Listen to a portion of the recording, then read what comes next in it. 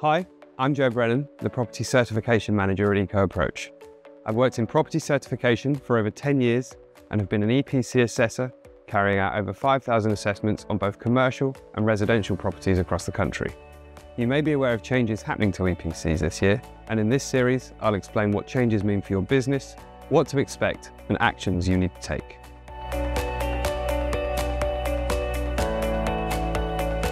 RdSAP is the method used to calculate EPCs for existing UK homes. This method will be updated on the 15th of June 2025. It's changing to better reflect modern building standards, heating technologies and energy use.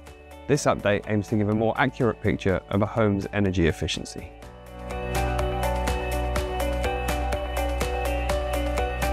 The new assessment will be more detailed than before. This means assessors will need to take more information during the survey, including window measurements, roof rooms, and more information regarding lighting. RdSAP 10 will also cover newer technologies, including solar, battery storage, PV diverters, and heat pumps as they are becoming more common.